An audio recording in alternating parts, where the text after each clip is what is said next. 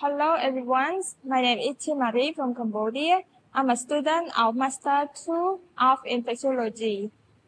I did my bachelor degree in pharmacy at University of Health Science. I found this master program interesting because it is a joint program between University of Paris-Saclay, France and University of Health Science, Cambodia.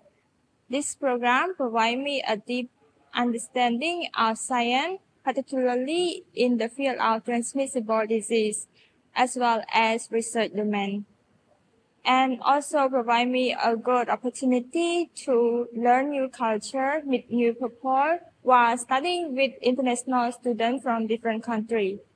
So I strongly recommend this master for you if you're passionate in science.